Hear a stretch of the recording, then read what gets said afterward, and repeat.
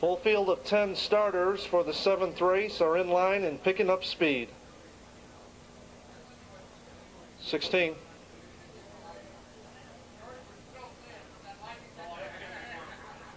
And they're off and pacing out in the middle of the track.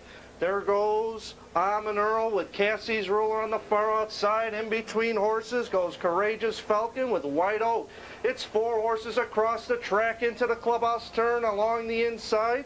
That's Earl to grab the early lead, racing up to be second. Now coming through along the inside, that's Uncorked to be second, going 3 wide to the quarter. That's White Oak. In between horses now in fourth. That was Courageous Falcon. 27-2 was the opening quarter. On the backside they go. They're still battling for the lead. That's White Oak on the outside. Along the inside, Earl. There goes Courageous Falcon still battling in third. Uncork is right there in fourth. Cassie's Ruler has found a hole now in fifth. Then it's Bonnie Rebel in sixth. There goes ROYALS to the outside in sixth. Following cover is Blue Plate Special.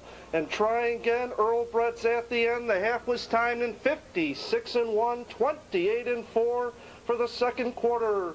They head for the upper turn, and it's White Oak on the lead, a length and a half. Earl comes back along the inside in second. There goes Courageous Falcon dropping back. The trip has tired Courageous Falcon. They turn for home. The leader is White Oak. Earl comes on now in second. 3/4 timed in 1:26. It's Earl now reclaiming that lead. White Oak is there. Bonnie Rebel looking for room. Cassie's Ruler coming on. It's Make that Cassie's Ruler. Here comes ROYCE. It's ROYCE on the outside with Blue Plate Special and Cassie's Ruler. ROYCE is going to take it. Then Blue Plate Special is second. Very close for third. Cassie's Ruler maybe.